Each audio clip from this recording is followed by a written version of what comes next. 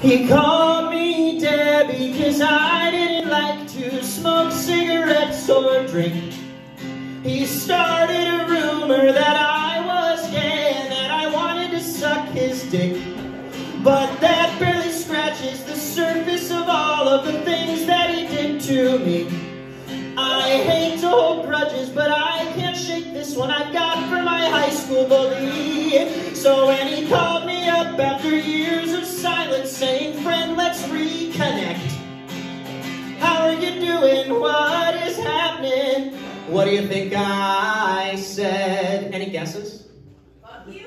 That's really, really close. You guys are really, really close. You're getting closer. I said choke on a dick and die. I said choke on a dick and die. Sure, years have passed. Maybe now you're a nice guy, but I said choke on a BBC and die. I know it's not healthy to hold on to grudges from back when we were kids, but when he shoved my head into the toilet, he said, "Remember this."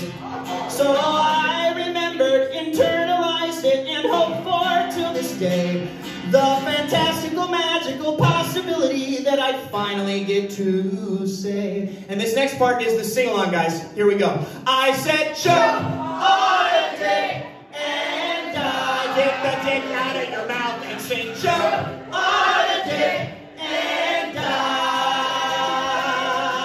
Sure, years have passed. Maybe now you're a nice guy, but I said choke on a BBC and I gotcha. I said choke on a dick and die.